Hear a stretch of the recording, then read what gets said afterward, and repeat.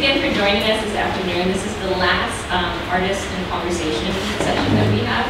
And today, oh, by the way, yes, I'm Kathleen, Ditzig, the curator of this exhibition, and you are in the exhibition of State of Motion of your concerts. And with me today is Heman and Joshua.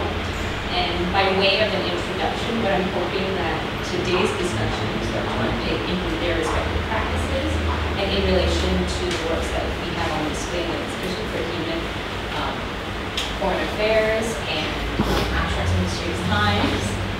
And then upstairs we have something like that Lekker architectural practice that Joshua is part of. But Joshua has also developed the exhibition at NLP, which is the second part of Fear of Monsters. Or there isn't really a second part, and they're both equally part of the same exhibition. One is film history and one is contemporary art. So just to get back to what we are in introduction, what I hope that we can sort of address today and what comes out of both their sort of practices and different disciplines is this idea of what infrastructure is. And what is infrastructure? I mean, infrastructure has been described as a work, and I quote, a work point of contact and access where the underlying rules of the world can be collapsed in the space of the everyday.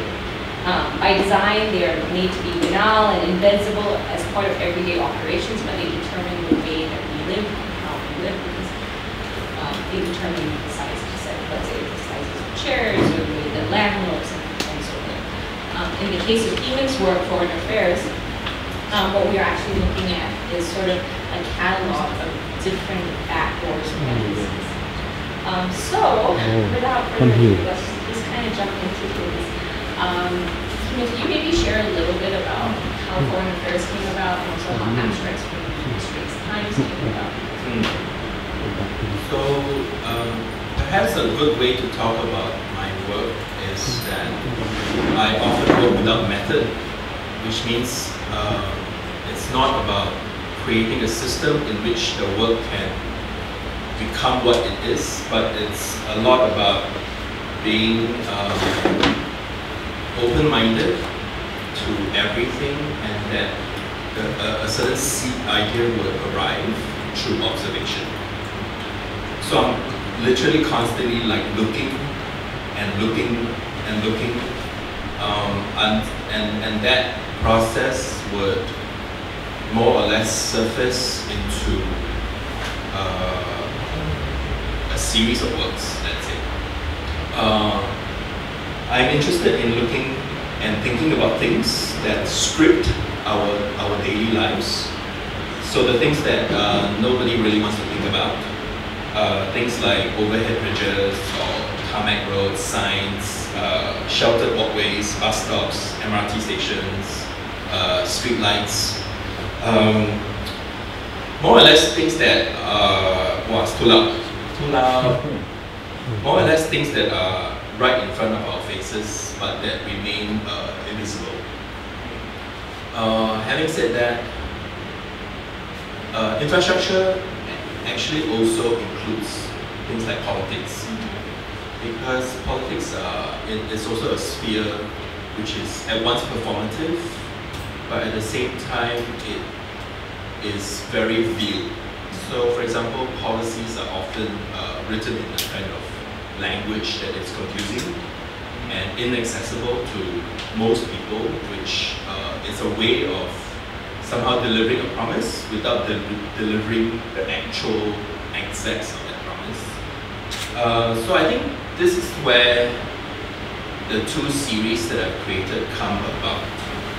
So Abstract from the Straits Times is essentially comprises of a series of collages. I call them collages because it's literally like cut and paste, right? So that's what collaging is. So I've taken very, very high-res PDFs that I found online from an undisclosed server, and I have used these PDFs specific pages from these PDFs to produce a way of thinking about Singapore that is evident on the page, But when you repeat it over and over again, it more or less does not mean anything. And I think that's essentially what the media does, right? It tells you something over and over and over again until it doesn't really say anything. This is juxtaposed with the other series, Foreign Affairs, which is somehow representational of a kind of back end, I think, of reality, where these are backdoors are things that people don't want you to think about, essentially, and they are also access points to a space or a situation that is somehow important to produce this reality that we live in, but at the same time, it's so camouflaged that it often sort of points to the fact that it's meant to be camouflaged. It's meant to be invisible so that certain deals or certain things can be exchanged without even knowing, let's say. So in a way, by crunching these two series together, it produces a kind of effect for me, which shows the front side of reality, which is the media, and then the back doors reveal the back end of it. Does this make sense? Yeah, it's like the front stage and back doors of how. Yes, yes, exactly. Can I ask you to clarify maybe just one specific thing about the embassy, because this was something that came up in our conversations. Yeah. That there is a misconception about embassies being sort of like a manifestation of a physical space. Yes. Like, but it's actually not. Like, It's so a manifestation of foreign policy. Yeah, yes. of an agreement. Yes, and I think exactly. that this is an important thing because we always think that we go into an embassy, right? And okay, for example, we're in Singapore, but we go into the Kuwait embassy and we now think we're on Kuwait land. Which is not. Which is exactly Yes. not the case.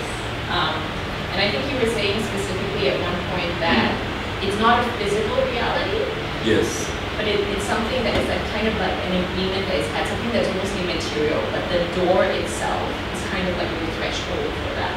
I think the embassy is very interesting for me because it is a literal manifestation of the fact that our realities are produced by fiction. And it is through this fiction, which is agreed upon by two or more parties, that produces this reality. So, for example, the idea of like walking into a Singapore embassy in New York as a Singaporean, that you're on sovereign land in Singapore, in New York, is crazy. Yeah. Okay? But they need this agreement in order to produce slippages. So, for example, one of the biggest users of embassies, I don't know if you know this, is that certain countries cannot talk to certain countries, and certain countries can talk to these countries through another country. So, for example, Singapore is very famous for this because we're always the middleman. So, for example, if country A needs to talk to country B, and they don't have a diplomatic agreement, is it? That's what diplomatic link? No? Well, okay, I can't remember the exact the word. actual word. Anyway, you know what I mean, right? They don't have a. They shouldn't be talking to each other. They shouldn't be talking They're to not each in the same other. clique. But Singapore always produces this kind of middle ground. Then you can come to the Singapore embassy to like talk shit. Yeah. Right? So I think this is something that's also that interests me greatly about foreign policy. In fact, it's a way of producing relations that are often invisible. Thank you. Actually, that's a really great point. If you don't mind, Joshua, if you could pick up maybe on this point of okay, you know, the quote that I initially started with, which was this idea about infrastructure being a medium of everyday politics, actually comes from the book Contract and Contingent, which is Angela Mitchell-Hollis's idea, or the theorist who works largely with theorizing about the politics of infrastructure and collectivity collectivizing.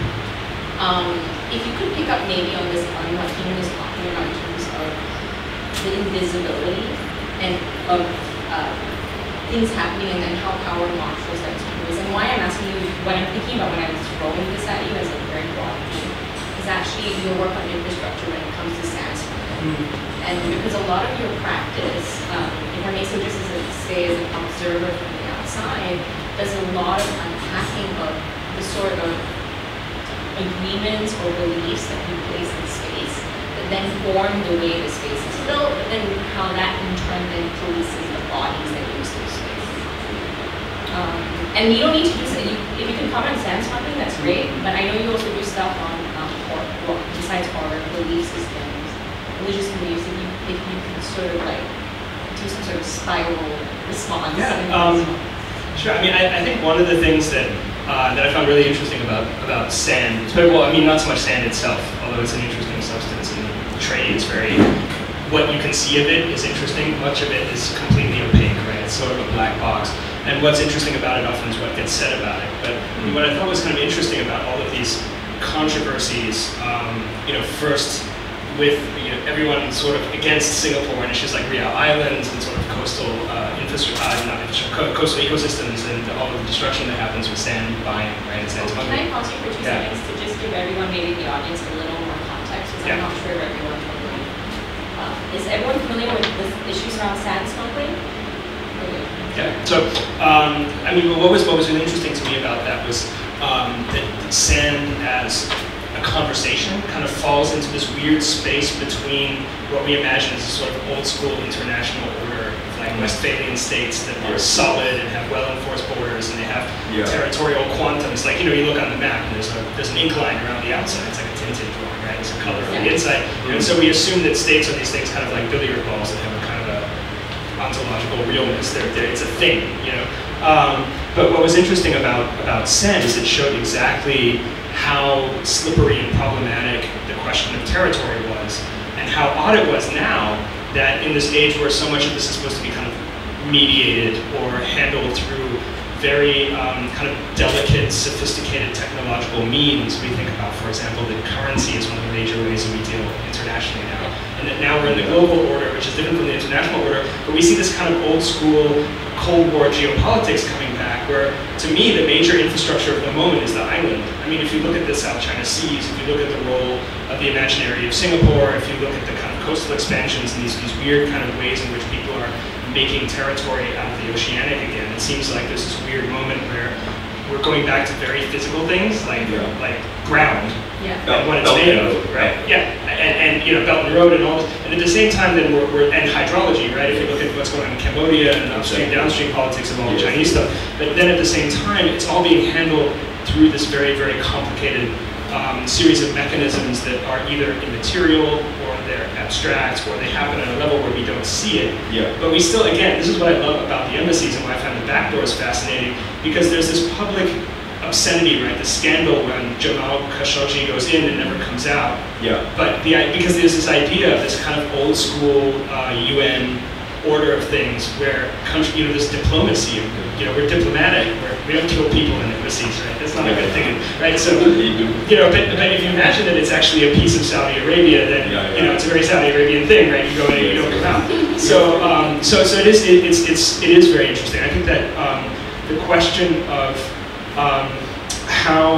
what the status of territory is, clearly it's very important. It's very important in an overt kind of crassly physical geopolitical way, like it would have been with the great sea powers, prior to World War I even, a very long time ago when geopolitics becomes a term, but now of course there are all of these other media.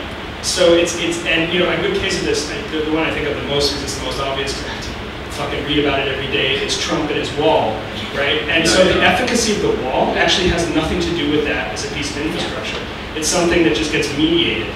So it becomes about a kind of politics of anger and a way of creating offense and a way of creating a certain replication. So the relationship between the infrastructures and then their kind of lives within the media is this kind of interesting back and forth. And it seems to me that a lot of that goes back again to exactly the point you raised, which is the key point. It's the kind of front stage, backstage quality of these and the questions to which they are physical entities or kind of just visible portions of a very, very kind of occult network that spreads out from them into a kind of a hinterland of politics and money and relationships and quiet exchanges. Yes. Joshua, thank you for that, because I think that contextualizes a lot for us, and actually is a very nice response to Peter's work. But the question I have maybe for both of you responding to this is because these sort of questions really permeate or really sort of like congeal in all your works in different ways.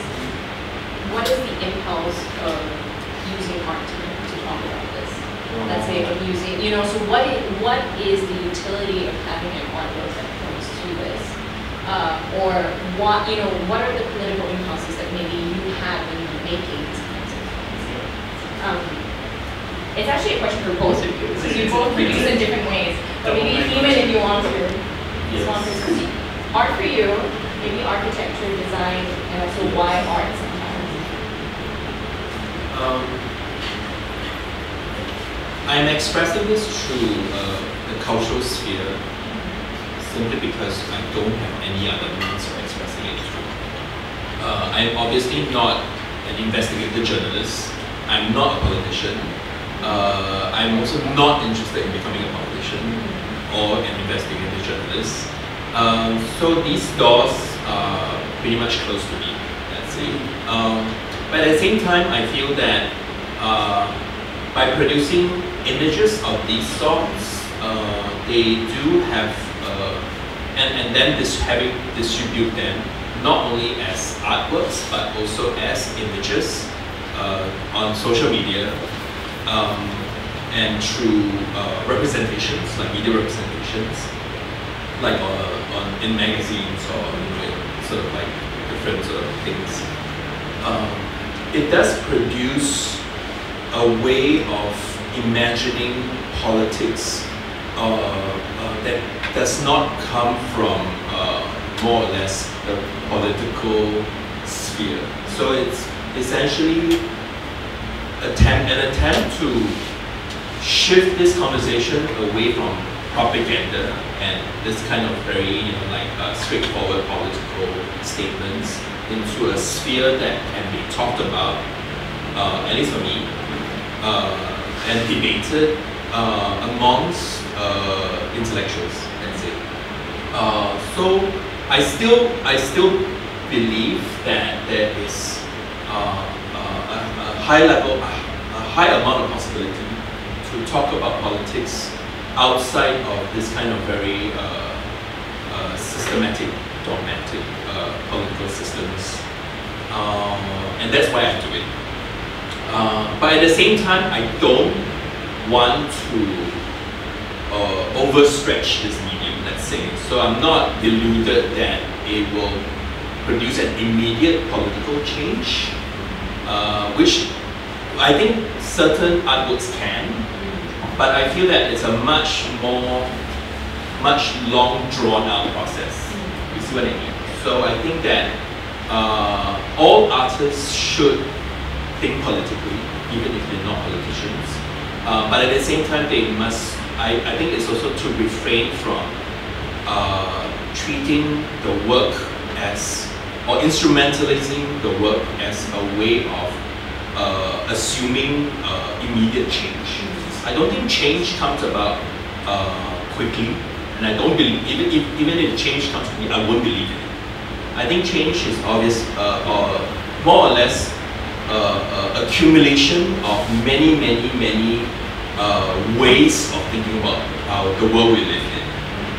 So that's my approach. Yeah, I mean, I think I come at it from a kind of a similar angle. I mean, I am not in any kind of pure sense kind of a political animal. I'm very politically engaged in certain ways. I tend to kind of like have this little inversion of the old school kind of Greek Socratic. I kind of keep my politics private and I kind of do my aesthetics publicly, right? But the two things are very kind of, the one kind of is a carrier for the other for me. And I think for a long time I've been very interested in what Rancière called I forget which book, I think it's Hatred of Democracy, he calls it the politics of the visible, right? That a lot of what happens now in politics is just a question of what is made visible and what's not. And that's why I was really interested in sand, because I felt that sand literally kind of muddies the water, right? It like kind of gets in there and it makes this squishy, weird substance that's not water and it's not soil in our sense of like blood and soil, like our old school idea about kind of rooted territory being soil. So it's this kind of slippery stuff that you can take in little grains from one place to another and make land kind of disappear and reappear. And I think what's kind of interesting about it is that it is constantly kind of masking or playing with kind of notions about territory, which we think we understand, and it's making it very hard to see certain kinds of things.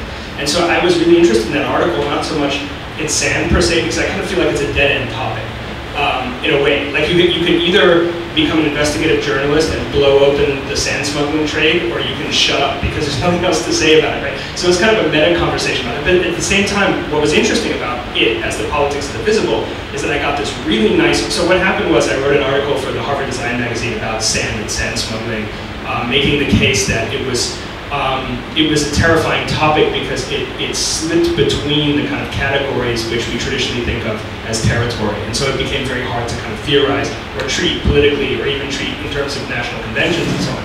So I published the article because nobody reads the Harvard Design magazine, so I said whatever I wanted to say. I didn't know that they were starting to put their stuff on Facebook. It kind of had a viral moment. And then I got this very polite, threatening phone call from the Prime Minister's office, who called me, and it was very spooky because the person that called me like went to high school with my brother-in-law, so it's kind of like, hey, how's it going? And basically what they said was they didn't think, okay, how do I put this? There was nothing in the article that was seen to be kind of particularly problematic in the way that it represented Singapore, but they kind of said, well, you know, there's a while ago with the big disputes that we had with Cambodia and Vietnam, and particularly with Indonesia, everyone was really, you know, focused on sand, and now they're really focused on haze because that's what's going on, and kind of like, you know, we don't really want to get people worked up about this issue again. Like maybe write about haze, you know, which is funny because I was writing about haze for the same reason because it has this obscuring quality, right? And so I don't write about sand by invitation of the PMO not to write about sand. So, but it really became one of those interesting things, and I think in our work that's just to kind of sum this up, it's become a bit long-winded, but the idea of the role of the person who looks at politics within an aesthetics framework, and I think that this is what, again, if we look at what's on the walls in front of us in Heman's work, this is very key.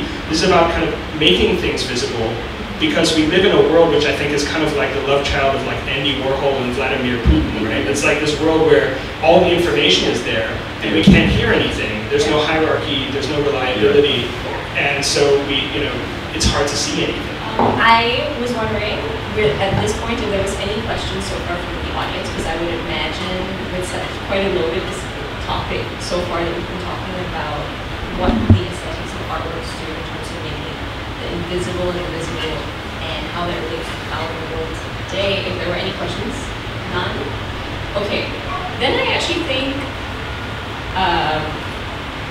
Joshua, where you're kind of taking us to this idea of information brings me to a question that I've been wanting to ask Heman also, which is, you've mentioned in the past that sometimes the images that you make are forms of data or data. Can you maybe tell us a little bit more about that, especially given that you just introduced this question of information? Yeah. I think whether we like it or not, our lives are actually governed by multiple converging agreements about what something is or what something is not. And I think what I'm doing is I'm merely extending these agreements into the cultural space, let's say. So, but at the same time, what I'm trying to avoid very carefully is to not tell people how they should look at my work. And I think that is a very, very important thing, that people can do whatever they want with my work, and they could make up their own minds about it, rather than locking it down to insisting that it should be political or not. So quite literally, when someone walks into this space and they could look at this and they could really be thinking about landscape, let's say. So this idea about data, I feel that the idea of information in every artwork, right, even if it's the most banal painting, like for example, landscape painting is essentially encrypting data of this landscape into this painting via the artist's mind. So I don't really see or this designate a difference between whether a painting is data or not. For me, it is data. It's how something has been inscribed. So it's through these sets of inscriptions, which is basically the artist downloading the landscape, that formulates this idea of data and how I see my work as hoarding. I think hoarding is a good word. Hoarding data, and how that over time could present itself as a series of objects that talk about these data sets. I mean, we live in a world of big data, and I don't think we should be surprised that everything is influenced by this amount of data, like the tiles that you're stepping on, to the lights that lights the space, to the fan that we have here, is actually more or less a result of accumulation of data sets. So in a way, I think again to bring data into the cultural sphere is very interesting for me, because I don't want it to be only talked about by people in the military or people in Facebook, you know? And I think it's also important that artists can claim this for the cultural sphere, rather than having to leave this conversation to people who are only interested in selling data, you know? Do you want to respond to that? It does raise the question for me, how different objects and how different materials present as data. You know, if you say that all your artwork is data, Foreign Affairs has taken this permutation on PVC, print, on canvas in this show, but you're going to turn, the next edition is going to be curtains and glossy. You know, so how does that then, how do those ideas change? Or how does the idea of data change when you change object materiality? And this actually is a question that I would love to put to both you and Joshua, because I think, Joshua, you make different types of objects. You make furniture, you design buildings, and this whole question of, you know, what the final product is, and how this question on your politics of aesthetics, what becomes visible, what becomes, like, how do you make that decision when you're choosing the form or the object that you're making? So, yeah, maybe you start and then back to Heman. Okay, yeah. I mean, it's a fascinating question. It's something I'm kind of constantly thinking about, because of, going back to what you said in the beginning of your last comment, that, you know, we live in this kind of in the kind of warp and weft of these various agreements that affect us in various kinds of ways, right? So, you know, we are subject to data, and we are also producers of data, and, you know, that data adds value to all kinds of endeavors that we don't even really know about a lot of the time. I think what's really interesting to me is as you know, somebody who gets involved in architecture, is that we very often inhabit and aestheticize these material conditions. I mean, not even aesthetize, we conceptualize, we come to terms with them, and they affect us very deeply. But we are living in conditions that are produced by forces that are so far from the ways in which we think about them. I mean, you think you live in a building, you live in a financial instrument, right? I mean, that's what a building is, a form of money. You live in it. And you know, you can grow up in, say, a building and have a kind of whole phenomenological worldview, which is based on the fact, okay, so this is very American, right? There was a basement, there was a dark and scary basement that had this kind of big mouth-like thing, which was where a laundry chute came down. And, you know, for me, that's kind of the ultimate kind of, it's very, that's the subconscious, that's where all the creepy, you know, that's where you stick all the stuff that you're not that happy with, right? And then there's the kind of the world of light, which is above, and, but, you know, that may be a deep kind of structuring of the way that I see the world, and I see it very affectively, right? But at the same time, that laundry chute in that basement existed because the cheapest thing when the building was built was Black American labor. And and you had people doing your laundry down in the basement because it was cheaper to do a basement and have somebody wash the clothes there than it was to take up space on one of the upper floors, which you could rent or you could live in or you could entertain in, right? So that again is a kind of a, that's not how I want to think about my own subconscious as this black lady doing laundry in the basement, but you know that's the kind of that's the way it shakes out, right?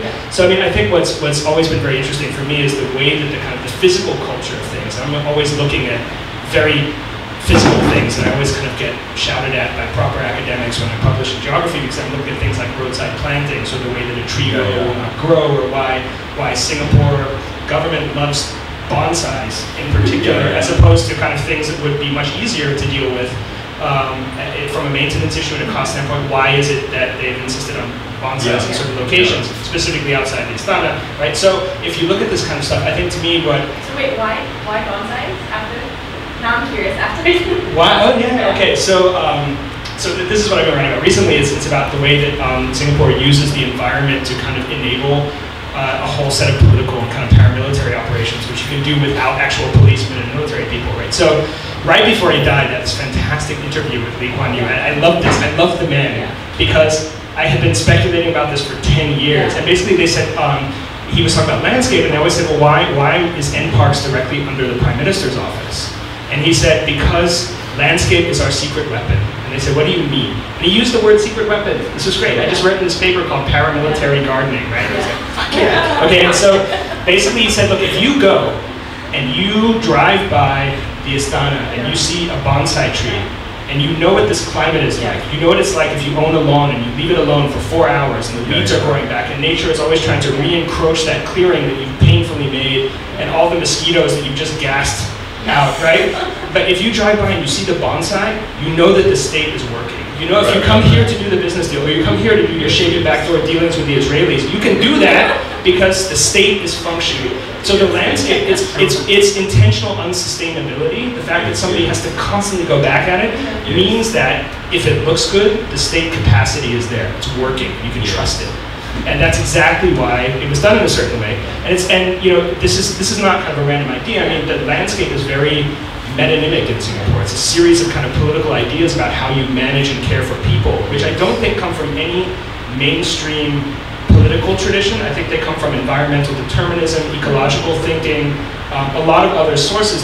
And the reason that politically it's self-contradictory and kind of improvisational and it makes not a lot of sense is because it's not coming from conventional kind of political, liberal or illiberal political ideas in that sense. It's coming from a kind of a gardening mentality, which is very right. I think it comes from science fiction. I think it comes from world making. Because like in science fiction, terraforming. Essentially you have all the great science fiction novels begin with how a world is made. And how this is of course coming in from both like the politics behind the Cold War, and much before that the age of empires, right? That there are worlds that need to be dominated, and that ultimately I think this really makes sense of that. That also we shouldn't have any kind of doubts that. In fact, Singapore has imperial ambitions across the region, and this is of course expressed through not only the landscape but through our national collections. I think that it's also a form of landscape that, you know, to prove that we have the largest Southeast Asian collection. It's a thing. It's a collection of exotics, right? Yes. You know, it's kind of like your botanical garden model, where I think the whole thing kind of. I think everything sort of comes together once it's visible. I think the other source is the island. Because I'm thinking about this because I'm teaching this course now on island utopias, and also, you know, the students start to notice very quickly that all the island utopias look a lot like the prison plans.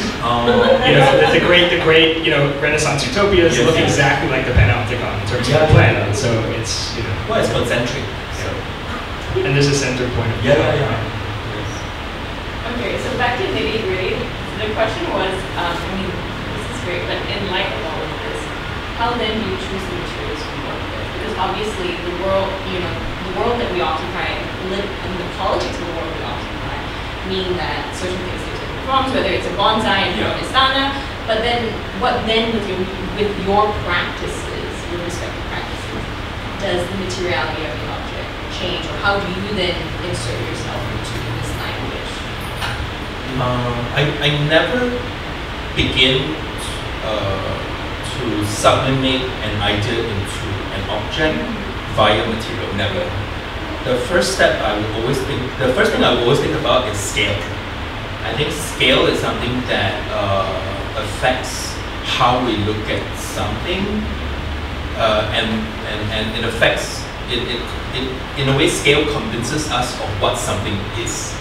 So, for example, like this series, there is a very important relationship between the scale of this work, which is slightly larger than a human being, because I want it to be returned into something that resembles a passage.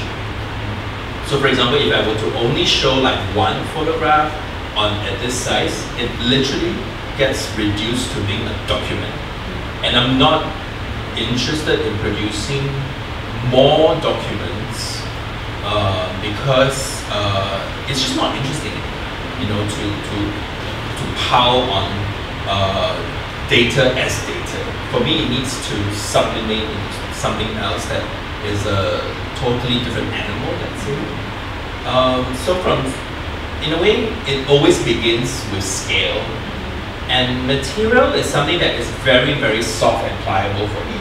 For example, we all know that in Singapore, there's one material that's very, very hard to work with. What is it? For sculpture or building? And everything. Well, wood, timber. Yes. And by extension, paper. Yeah. I think every artist that has tried to deal with paper has always been a disaster because of humidity. And my approach with paper is, whenever I use paper for a certain work, it must not resist destruction. So it must become something else than an object that needs to be conserved. So having said that, I guess that the second step is really to think about conservation within this sort of situation. But at the same time, of course, material has its own sort of like implicitness, right? About that there is obviously a conservational value to these prints being on canvas rather than on any other material, and also the perception that it becomes an art object. So I think there's all this sort of complexities that comes in when I think about material. But what I'm trying to say is that it shifts very quickly for me between one material to another, and it's not an exclusive value in my work. Is it? I mean, that must be an interesting moment of the transition from one material to another, and what it does to the, to the subject, right? To the content or to the image is quite interesting. I feel that it's becoming more and more, in a way, at least with audience perception, it's not so jarring as it was before in like 20 years ago. Simply because I feel that we are living in a world where an image has entered digital reproduction, that it's just moving from one thing to another, from one social platform to another, that nobody really thinks about what is original anymore, right? So there's no sort of like concern about that what we're looking at is a verbatim meaning or something like that. So I think that helps a lot. Yeah, and then that kind of like that sense of authenticity in paper becomes like the domain of fetishists, right? Yes. I mean, you've got one of these openings at Tyler Print, right? Where everyone's standing around saying, there's a sense that you're at a real art event because they have good cheese, and Dohosa is in the building with his mom, and there's this real kind of like old school, like, but it's funny because in the way, but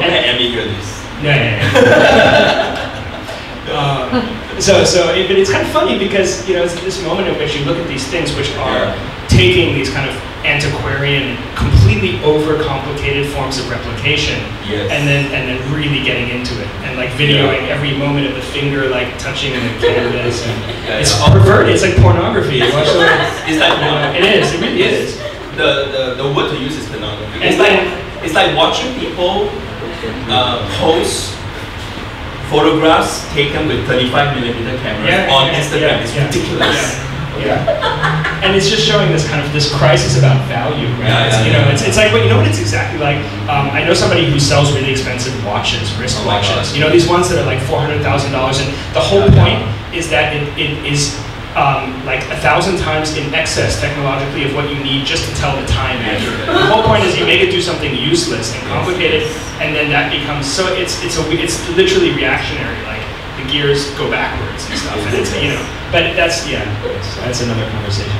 But no, I think for material, from our side, I mean, I don't want to think. I'm like a recovering architect. I'm not gonna, like architects are people with problems. Like architects are like child molesters, and because you are brought through this educational system, which comes directly from a kind of a French 18th century tradition, even with the language like the charrette and the esquisse and like all this stuff that you use.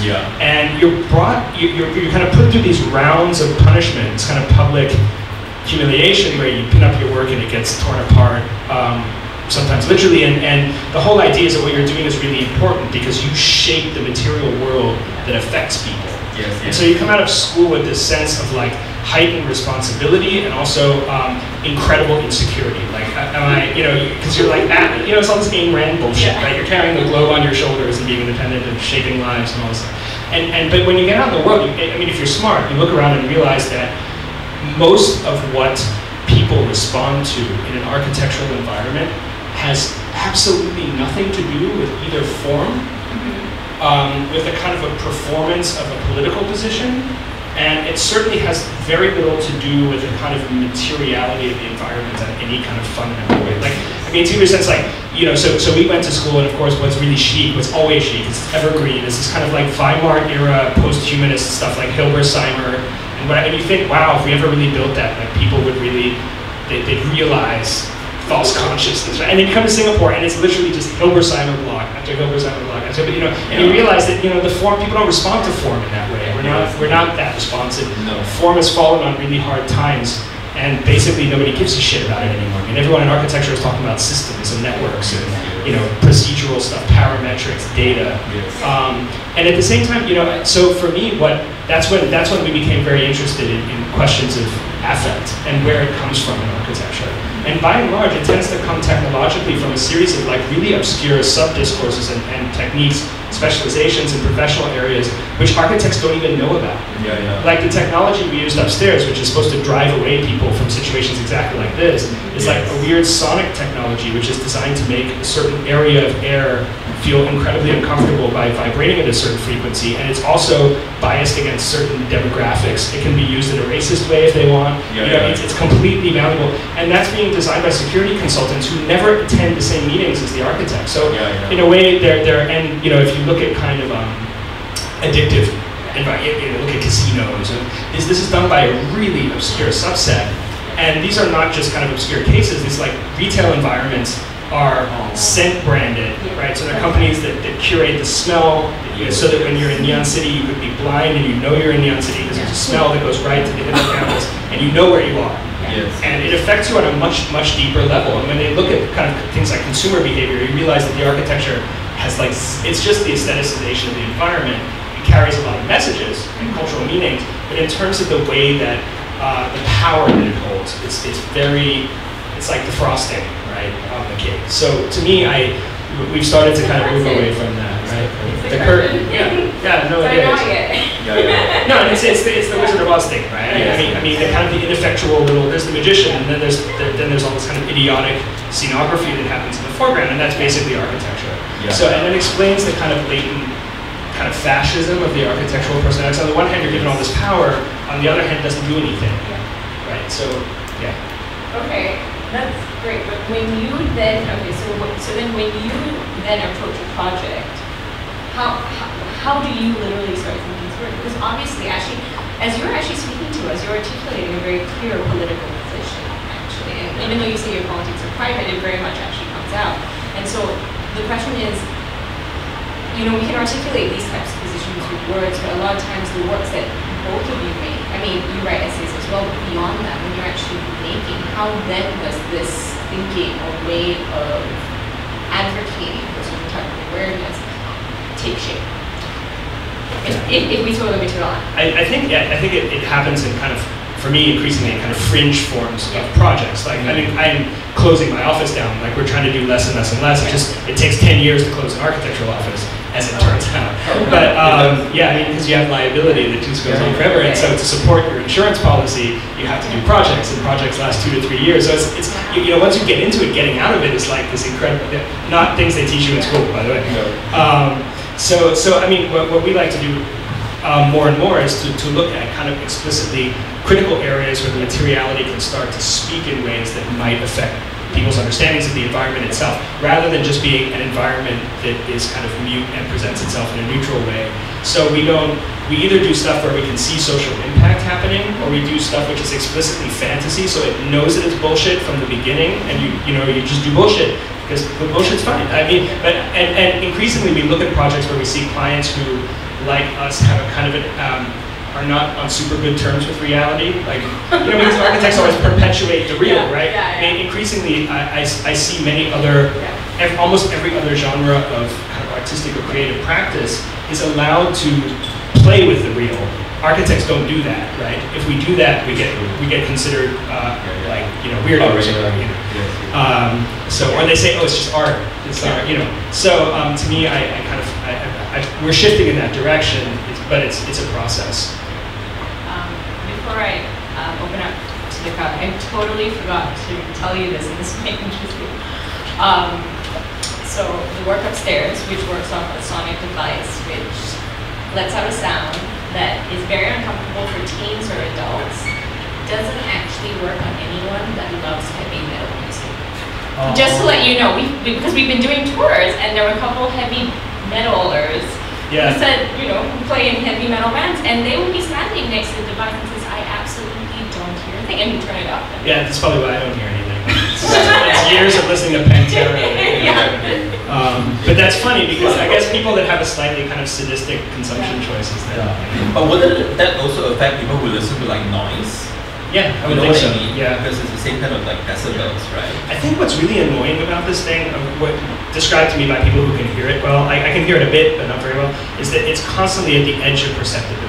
Right. It's like trying to remember a word when it's like on the tip of your tongue. It's just really annoying to try and see the shape of something, but you can't get it. Yeah. I know in the like underground passages leading up to the train station in Copenhagen, in order to drive out the junkies, they will play classical music. That's great. Yeah, like Vivaldi, mostly Vivaldi. I think they like it just drives people crazy. Yeah. When you're high or something. Someone should write an essay on that. Yeah, it's true. It's very clockwork. Do we have any questions from the audience? Do we have any questions from the audience? For either of these individuals? No? Okay.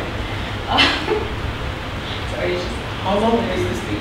Well, till 4:30. 4:30. Questions? No questions? Otherwise, I'll just have one or two more. And really, because we kind of get absorbed, because this is all very fascinating. Okay, one of the things I actually wanted to ask both of you, which I feel now is a little bit irrelevant, is actually because we are in an exhibition that responds to horror films and the question of horror, and obviously the question of ACTA, the question. Even specifically when we spoke in the development of this installation, you actually introduced me to Raffles Hotel. Yes. Do you remember the film? Yeah. Yeah, I mean like, because, and I know that Raffles Hotel isn't directly, let's say, related to this selection of these works, but at the same time, having watched Raffles Hotel, the sort of way that the building and the room speaks to the sort of kind of actually doesn't even speak to, but freaks out the main character. So basically, the main character in Raffles Hotel, which takes place in Raffles Hotel, is a Japanese Japanese woman who goes and looks for her lover. She stays in Raffles Hotel, sees a ton of weird stuff, but also has the building sort of have an atmosphere of haunting her without there sort of being, let's say, a ghost. And then it kind of goes into this weird surrealist thing where she kind of runs off into the boondocks, I don't know, Malang, whatever, puts on... No, Malaysia. Is it Malaysia? Yeah, then she wears like cameo looking for her lover who is a Japanese actor, and then it ends with her becoming them in some house and him taking a photo of her, and she turns and all you see are the flashes of the camera and she turns into a photograph. So and I remember you showed that to me and you were talking about it, and it wasn't necessarily a horror film. But it was something that was definitely, that you felt was a horror, that you definitely said was a horror film. And I was wondering whether you could speak a bit about that relationship, that film, but also, you know, the affinities that perhaps you have in your practice to either filmmakers, writers, Has anyone seen it? Raffles Hotel. Charles, for sure. Yeah. So, it's a very strange film that was made by Rui Murakami, a Japanese novelist, and it actually was adapted from a novel that he has written when he was staying in Raffles Hotel. So, I think that novel comes from a place where it's very obvious that he thinks of Raffles Hotel as a kind of utopian architecture that one can run away to from something. And I think this is again an extension of empire, right? That, you know, like Asia and in turn Southeast Asia is, you know, sort of falls under the category of the new world, and that you could become a new person by entering this sphere. So I think the reason why we spoke about this film is because I have a habit of attempting always to influence like the curators that I'm working with for shows, and I want, in a way, this show to talk about horror in not so much like a frightening mode, but that it's frightful, that our realities are essentially nightmarish to begin with, and I think that film encapsulates a lot of that kind of mode of being left on the outside of that architecture, even if you're within it. It doesn't really make sense to talk about this film unless you've seen it to a certain extent. So, but what I think is very interesting is to maybe then ask you a question about why you chose to think about horror within the context of developing an exhibition for the Asian Film Archive. AFA came to me with the suggestion of doing a horror show. Oh. And I've actually said, and I shared this with Josh, I was like, oh God, like my first reaction was like, what do I do? My work is so much about systems theory, about infrastructure. Where do I even begin with something like affect? I don't know how to do feelings, whether in real life or like theoretically, you know? Like, you know, I can be a really good logical argument, but so, I mean, this show pushed me in ways, in my practice in ways that I would never have gone myself, but this is where I have to really take my hat off to KV, the commissioner and the producer, is that he saw something in my practice that he thought horror should be the thing, because I had actually asked him, can we do sci-fi, can we do something else? You know, I'm fascinated and obsessed with the Cold War, and there's a ton of fantastic Soviet sci-fi films that were shown in Singapore. Let's do that, you know.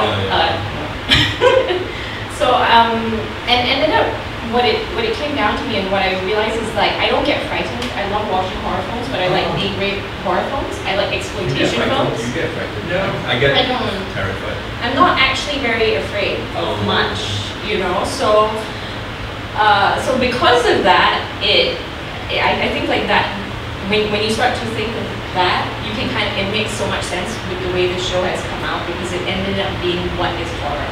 What is horror as an instrument, and what is the space of horror, and specifically what is the space of the monster? Because if horror is crystallized within this object, right? Horror is a language we can't necessarily always talk about, it's a feeling, difficult to wrap our heads around. Sometimes Yeah. we create things to objectify, to personify, whatever. So the monster itself, then I was like, so then what is the monster? So what is that space? So this, and in the end, what the show ends up becoming is almost a history of that, because you have, you know, it's actually different artists who do different research practices together Yeah. and different research objects. That if you see the string coming through this, and I say this to a lot of people, you kind of see a sort of history of Southeast Asia, but that runs under the surface of the show. Right. Right, and that's more like a conceptual device that I put in the back of my head as I was talking to different artists, and it was really actually the question. You were one of the first artists I spoke to because, especially in actually developing this show, and it's not just because I love your work, but it's also I love the way you think. So much of this show is actually based on the way that different artists think and being posed with the question of, okay, if I talk to you about horror, how do you start to have this conversation? And a lot of times, even though a lot of these works are scary or work on the space of feelings, and it's not a feeling of I scare the shit out of you, it's a sense of disquiet, a sense of feeling like something is wrong with me every day and trying to pick that apart, or something about an inheritance we got. It's all about ways of thinking around it. So I don't know how, so in the end I never escaped myself and did an affect thing per se, even though it's definitely in there. But this is really, in a sense, different ways of thinking. And the way that the artists have come together, this is because of ways of thinking rather than ways of making. Which, now I kind of see why you asked this question, because I asked so much about making, but making in itself and thinking kind of doesn't get separated. And also why I asked about making.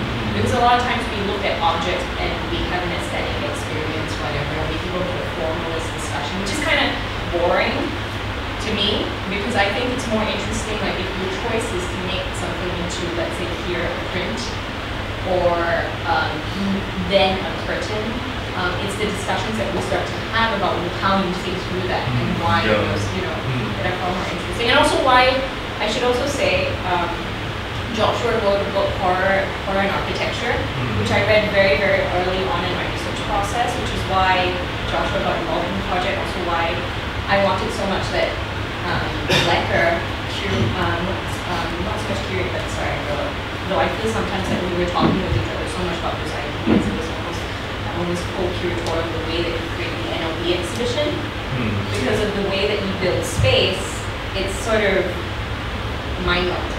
You know, and his book was so important for thinking through some of those ideas about what some of those, it's more the language of horror. And so, and the way you approach it, I think is actually quite similar to the way even I started to build this show. So there was a lot of pushback. Does that answer your question? Yes. So, and thank you for telling everyone how much you tried to manipulate me. I had no idea actually, but I always know. But this is the thing. I actually think that when, it's the way that, I think when you're also building a show, it's melding of thinking rather than objects. The objects is just the manifestation and the byproduct, actually, of a lot of thinking and a lot of talking. If you don't mind, I'll just add one more thing to this. There's been so much discussion because I've been doing a lot of tours, walking people through this space, and we get a lot of questions about each individual work, and it's quite interesting. You know, I brought a bunch of students around, and the first thing they said was, Heman Chong is quoting Andy Warhol. I'm like, really? Which is not untrue. Yeah, which is not untrue. And then, you know, then they go on and have their own discussion, and then they create their own type of conceptual paradigm around the work, which is interesting, as long as we all can have sort of discussions around it. And I think a lot of why the show was made was that it was not made to end with a product, but it's really about the discussions that we have. Because I feel like any work that you pull from this show, you can put with another work from the show, and they'd still be talking to each other. You know, even if you're not placed next to each other. Does that? Sorry, I'm blah, blah, blah. But do you guys have any questions? No? Yeah, we have a question. This is a little bit more of a random thought than a question. It might end a question. I was thinking back to the very beginning when all of you were discussing kind of rendering visible and the kind of process or kind of politics of visuality, which is about making visible the political infrastructures and networks that are immaterial, that we can't normally see. And so it kind of struck me as you've been talking that on the one hand, both this work and the chair are exactly about kind of rendering those things visible through things that are themselves part of that infrastructure, right? The doors, the chairs, looking at the actual material world, but in a way that is not a document, precisely.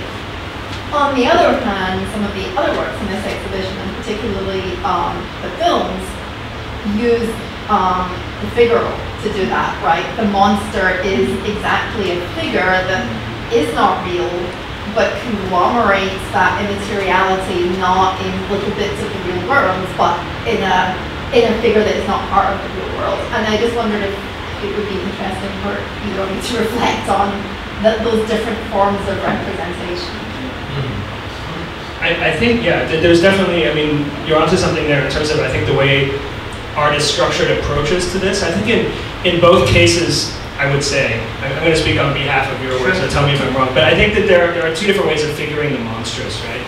The monsters are such a fascinating kind of cultural fixation, as a form of representation. I mean, to me, when we're looking at, think about the chair, I was reading a lot about the documentary photography of traumatic landscapes. I was reading about a photographer who was going around photographing landscapes from the Civil War in Sri Lanka, for example, and trying to confront the kind of the banality of the landscape itself, but trying to communicate the history. And it's very problematic there, right? Because what's happening is the government is now going around and buying all of these sites of human atrocity and turning them into beach resorts to kind of scrub it.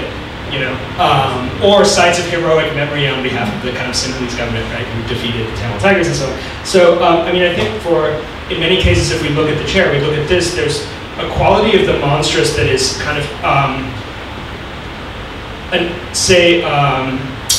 an effect of a system, an effect of a kind of a history working itself out, an effect of unseen processes. There's something discreetly monstrous to me about the back door of a site of power. I mean, that is implicitly terrifying that it needs one.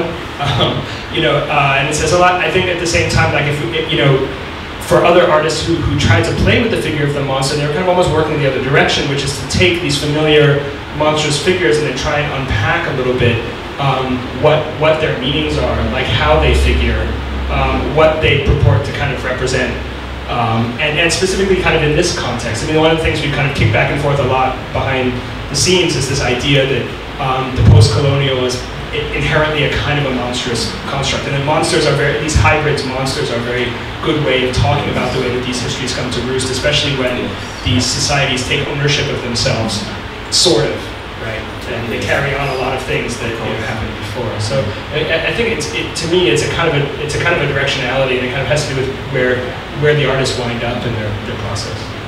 I mean, if I may just respond, curatorially, it was something that was definitely thought about in this contemporary exhibition. I mean, what Joshua is referring to is that a lot of films in the 50s, in the golden age of sort of Malay filmmaking, when we talk about Pontianak, the Oily Man, you actually have a language of horror films that comes to light. So you have like the Pontianak is the first sort of multilingual film made. So it's a very popular film, but it's also film theorists have written about it as being a form that articulates a type of national language. And we're talking about a very 50s, 60s period, but then it changes later as consumption and teen culture comes in, because the horror B-movie and teen movies are like cheap drive-through stuff. So there's a film history to this and one thing, but let me return to the contemporary art thing.